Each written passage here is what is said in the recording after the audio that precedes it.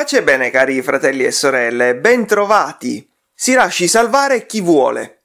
Ecco il titolo alla riflessione sul Vangelo di domenica che viene a svegliarci dal rischio di crederci a posto senza esserlo. Vediamo un po'. Gesù è in cammino verso Gerusalemme dove donerà la vita per la nostra salvezza. A un certo punto un tale gli si affianca e gli domanda: Signore, sono pochi quelli che si salvano? Così, con nonchalance, con una sottile presunzione, quella di sentirsi a posto, cioè il problema della salvezza riguarda solo gli altri. Gesù con la sua risposta sposta l'attenzione dal piano della disquisizione teologica sulla quantità a quello della responsabilità personale. Sforzatevi, o meglio, lottate per entrare per la porta stretta, perché molti cercheranno di entrarvi ma non ci riusciranno. C'è dunque una porta aperta per tutti, ma è stretta.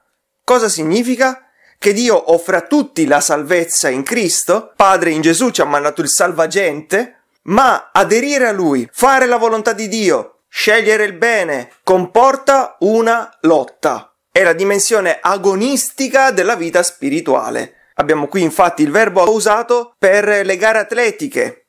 San Paolo, nella prima lettera ai Corinzi, dice: nello stadio corrono tutti, ma uno solo ottiene il premio. Voi dovete correre in modo da conquistarlo. Ogni atleta si astiene da tutto e lo fanno per ottenere una corona che appassisce, noi invece una indistruttibile. E io corro, ma non come chi è senza meta. Faccio pugilato, ma non come chi batte l'aria. Tratto duramente il mio corpo e lo metto in schiavitù perché non succeda che mentre predico agli altri venga io stesso squalificato. Ecco, miei cari, la vita cristiana si configura come un combattimento continuo. Fare la volontà di Dio e non la mia comporta una lotta con il mio egoismo. Resistere alla tentazione e al male comporta una lotta. Non dare sfogo ad una passione disordinata che tende a ripiegarmi su di me comporta una lotta. Vivere questa lotta vuol dire che stiamo camminando dalla parte giusta. A volte delle persone tendono a scoraggiarsi, dicendo: dopo tanti anni combatto ancora con queste cose. Ma è normale, è il combattimento quotidiano e da quelle cose passa la nostra santificazione. Ognuno ha delle ferite, ha dei punti deboli, delle cose sulle quali fatica di più. Crescere nella vita spirituale non vuol dire risolvere una cosa dietro l'altra, ma avere la luce, la grazia e la forza per affrontarle, pronti sempre a lasciarci rialzare dalla misericordia di Dio qualora fossimo caduti. E se per grazia di Dio le abbiamo superate, non insuperbiamoci, ringraziamo il Signore e restiamo vigilanti perché un giorno potrebbero ritornare. Una volta una santa era scoraggiata perché era in un momento di difficoltà che perdurava da tempo. Allora si lamentava un po' con il Signore, chiedendogli dove fosse, e Dio le rispose dicendole: io sono qui, nel profondo del tuo cuore, che gioisco nel vederti combattere. E man mano che camminiamo, un segno che stiamo seguendo davvero Gesù è che ci sembrerà che più andiamo avanti, più cose emergono, peggio ci sembra di andare. È normale, miei cari. Immaginate una stanza buia, con una lampada al centro. Più ti avvicini alla lampada, più vedi chiaro. Così noi, più ci avviciniamo al Signore, più ci lasciamo illuminare da Lui e dalla Sua parola, più ci rendiamo conto della nostra miseria. Ma questa consapevolezza non ci schiaccia, perché è accompagnata dalla Sua misericordia, dalla consapevolezza del Suo amore, che ci ridà forza e speranza per crescere, combattere e camminare. E quando finirà questa battaglia? Nell'ora della morte. Quindi mettiamoci l'anima in pace e chiediamo a Dio la grazia di affrontarla ogni giorno, sempre pronti a ripartire. San Francesco di Sales perciò diceva: mi pare che tutte le difficoltà derivino da un unico difetto. Dimentichiamo l'insegnamento dei santi sulla necessità di pensare ogni giorno di essere all'inizio del nostro cammino verso la perfezione. Se lo tenessimo presente, non ci stupiremmo di vedere in noi della miseria e nemmeno delle cose da eliminare. Non si finisce mai, occorre ricominciare sempre di cuore. Dunque, non scoraggiamoci per le nostre imperfezioni, giacché la perfezione consiste nel combatterle e non potremmo combatterle senza vederle, né vincerle senza imbatterci in esse.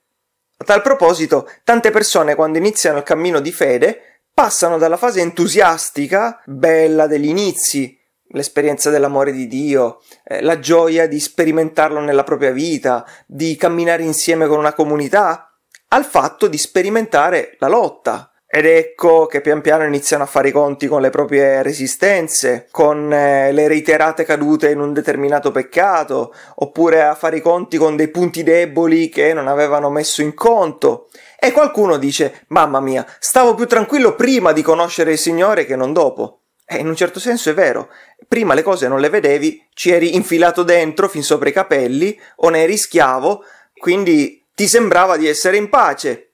Il diavolo, avendoti già in pugno, non aveva bisogno di darsi da fare, ma ora che inizi a vederle e che combatti per vincerle, il diavolo strepita e tu inizi a fare i conti con la lotta con te stesso per vincerti. Dunque, cari fratelli e sorelle, non scoraggiamoci, certi che, come diceva Sant'Agostino, la nostra vita in questo pellegrinaggio non può essere esente da prove e il nostro progresso si compie attraverso la tentazione. Nessuno può conoscere se stesso se non è tentato, né può essere coronato senza aver vinto, e non si vince senza combattere.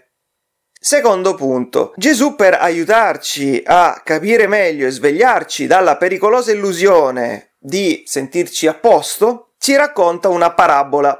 A un certo punto il padrone di casa chiude la porta e la gente resta fuori. Arrivano i primi, quelli che pensano di aver diritto ad entrare e bussano, ma la porta non si apre. Allora accampano meriti. Ma signore, noi abbiamo mangiato e bevuto in tua presenza e tu hai insegnato nelle nostre piazze. L'allusione all'Eucaristia, mangiare e bere in tua presenza, e all'aver ascoltato omelie e catechesi è chiara.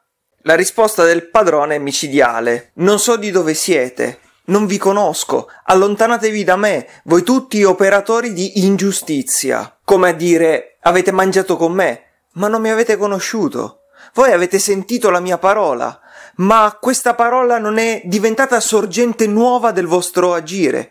Non so da dove venite, da dove sono nate le vostre azioni, da dove siete originati. Siete stati con me, ma non avete operato la giustizia, non avete fatto la mia volontà. In fondo siamo rimasti degli estranei. Ecco, pensate, miei cari, ad una relazione. Io posso stare una vita con una persona, ad esempio una coppia, e arrivare a non conoscere davvero quella persona. Pensare di amarla, ma in realtà essere rimasto centrato su di me, sulle mie aspettative, i miei bisogni. Non aver davvero conosciuto l'altro, non averlo ascoltato. Che dolore potrebbe fare al cuore sentirsi dire dopo una vita: ma tu non mi hai conosciuto. Non sai niente di me.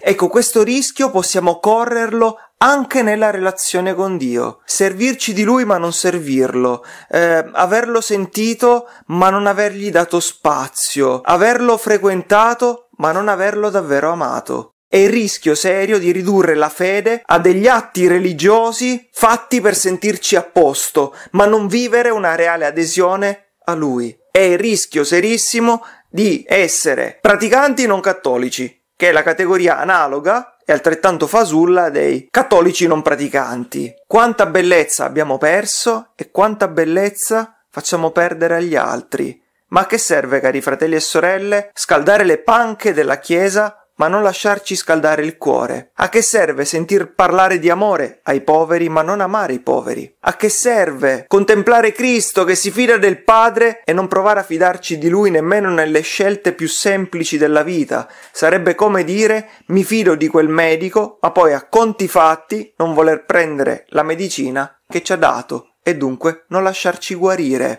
Il Signore ci viene a ricordare che entrare nel suo regno ora e in pienezza alla fine di questa vita non è questione di etichette o di titoli. No, ma io facevo parte di quella congrega, di quel movimento. No, ma mio zio era cardinale, ero amico del prete, conoscevo quella suora. No, miei cari, il Signore ci offre il suo amore, ci offre la sua salvezza, ci insegna ad amare, ma c'è una risposta che ognuno di noi è chiamato a dare. Sant'Agostino diceva: colui che ti ha creato senza di te non può salvarti senza di te. La scena conclusiva spalanca il cuore alla gioia.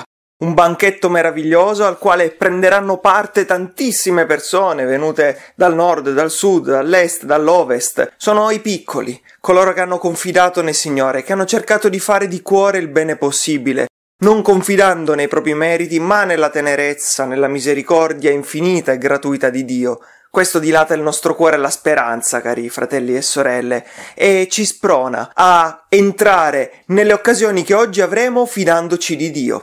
In fondo l'immagine di una porticina può dirci anche questo. Anche oggi avremo tante porte aperte, tante scelte da prendere.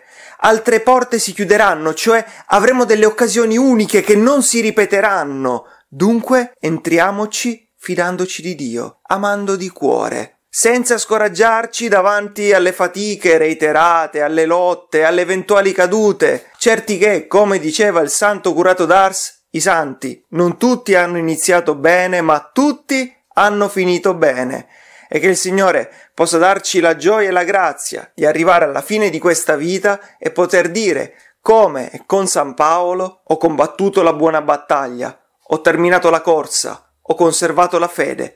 Ora non mi resta che la corona di giustizia che Dio ha preparato per coloro che lo amano. Che il buon Dio vi benedica. Pace e bene a tutti!